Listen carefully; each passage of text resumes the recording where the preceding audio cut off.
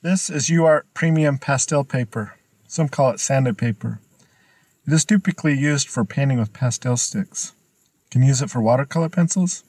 I'll show you how I did it and what I learned in this experiment. I cut these down because I like working small. It doesn't take me as long. I just use a normal paper cutter like this one. Anyway, I'm going to show you how this works. First thing I do is I put in a grid, but I don't draw all the lines. I just draw the dots like you see here and on the ends. That way I don't have to erase as much. But on my reference photo of this duck, I have the whole lines. And even though you don't have to, you can make the picture as big as the lines so that, you know, the perspective looks the same. But that's not necessary. These squares are an inch big. So I start by drawing pretty slowly actually the duck, and then here you can see, okay, halfway through that square is the top of his back, and I'm skipping forward because this would be a long thing anyway. But there I'm drawing the wing, and again back on the back, halfway through that square is the back, so just kind of sketch it slowly. And I already did the head and everything else, and the eye and the bill, but here I'm getting kind of the dark areas and saying, okay, this is a dark area. And then I kind of put some water over the lines, and it makes it darker, but it sets the line so it's actually a little bit more permanent. It'll lift off a little bit, but largely this kind of makes it so it doesn't move around and smear. And then I find sometimes I forget to put paper underneath my paper towel underneath my paper so that I don't get paint on my desk. Here you can see that I kind of am using some of that color to paint the dark areas. I'll end up going over it, but I do that. And you'll see in a minute that when you put pencil over wet paper, it really kind of blends off the paper. Or, you know, it disperses the color pencil. So that's kind of cool. Rather than doing it dry and then getting it wet, you can put pencil on the wet, and then it kind of spreads, and you'll see that in a second, that the color spreads out with the water a little bit. See how it kind of disperses right there.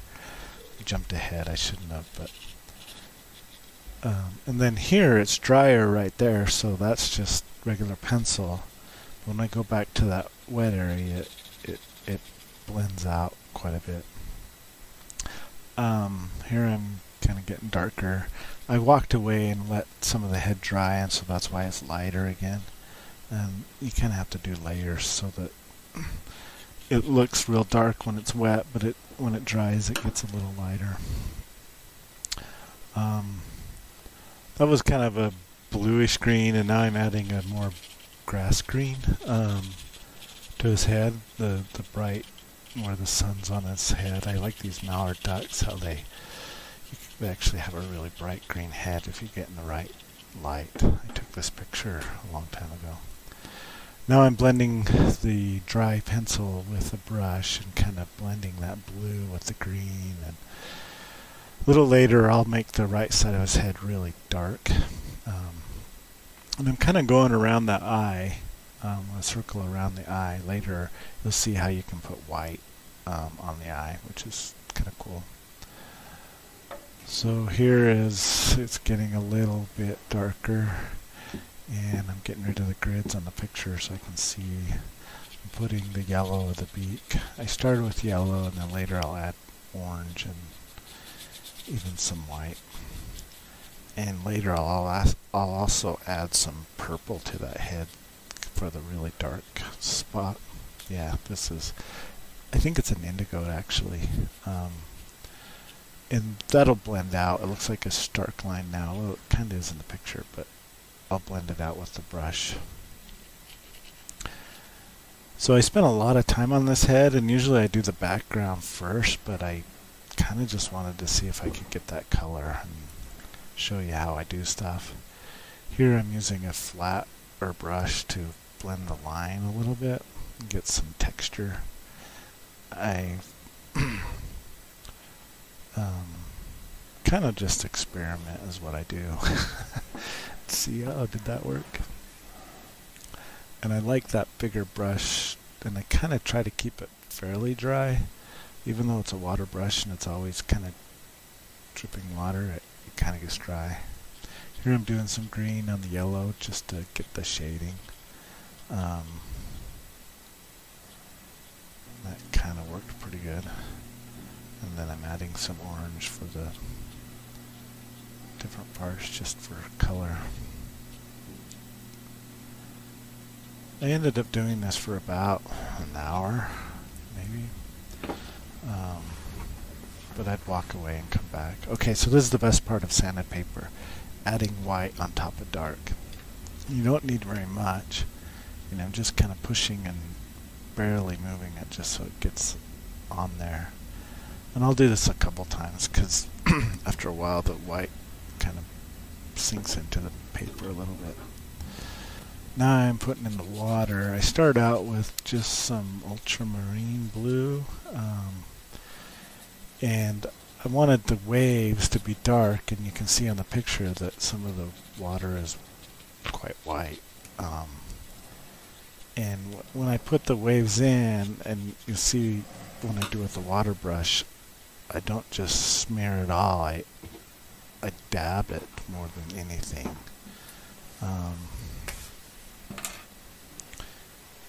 And then I let it dry so that that dark areas stay dark, because I don't want to spread the water too much out here. And then I find that once it's dry, it's sort of permanent, and you can go over it with other stuff to kind of keep the waves, or the ripples, I should say. These aren't waves. It's a pond. Actually, it was a river, I think. No, I don't know what it was. I used some of the remaining blue of this brush on the duck itself because I thought, oh, there's some blue hue in the duck. So once you get the pigment on the brush, you can use it other places, which I would pick it up here, and I'm trying to get it close to the head without touching the head. And then I, bringing the color down onto the duck just because I think it adds to it.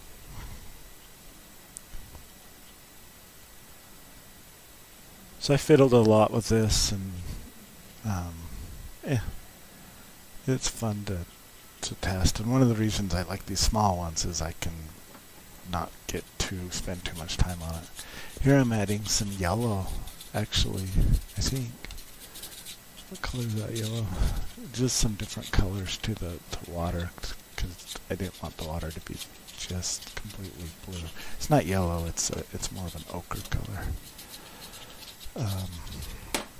And I wanted the bottom to be darker than the top, so that because it's that way in the picture, but light tends to go back. It gives depth to the water. So I spent a lot of time adding dark to the bottom end of this, and then I'll leave the white at top, or the lighter color at top. Just kind of scribble back and forth, just getting pigment on there.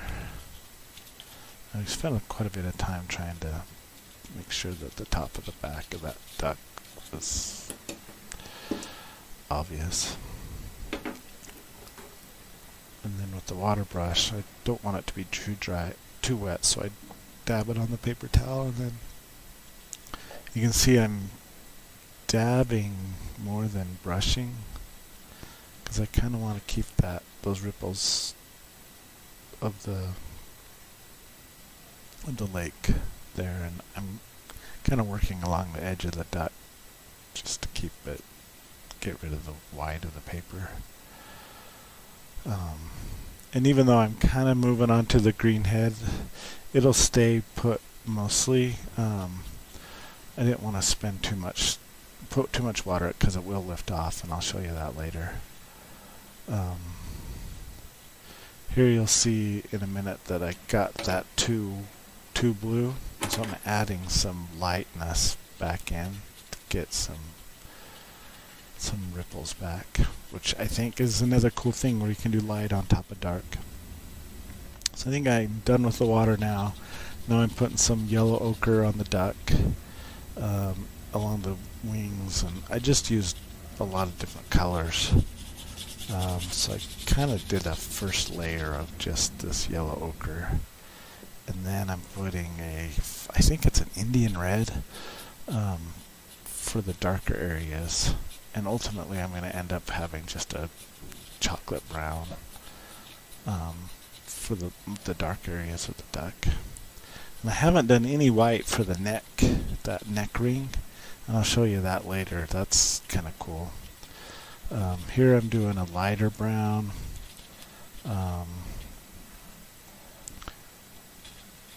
And then some gray for the gray feathers. This doesn't look like it's showing up too much, but this is a cool part. So I use my finger to spread out the color while it's dry. And I've actually used a brush before, a dry brush, but I figured I'd just use a finger because I had a finger handy. But I'm just pushing dry pigment around. None of it's wet at this moment. So you can see how it's spread. And then I'll wet it after I spread it out, and it'll make it darker temporarily while it's going.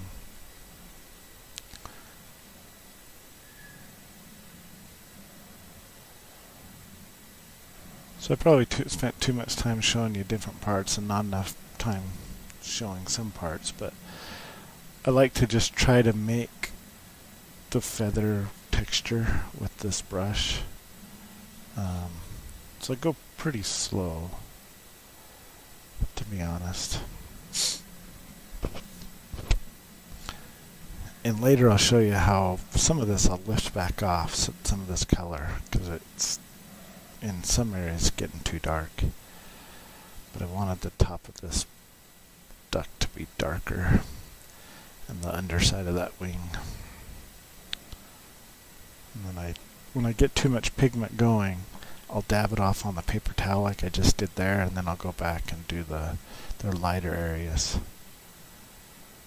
You don't have a water brush, so you can just dip the water, but make sure you don't get too wet, or it'll just start making the watercolor too runny. It's like I'm falling off the edge here, but I'll straighten it up in a little bit. There you go. This is the first time I've ever filmed myself doing this, so we'll see if I do this again. Okay, so here is where I'm going to start lifting color, because I got that too dark in here.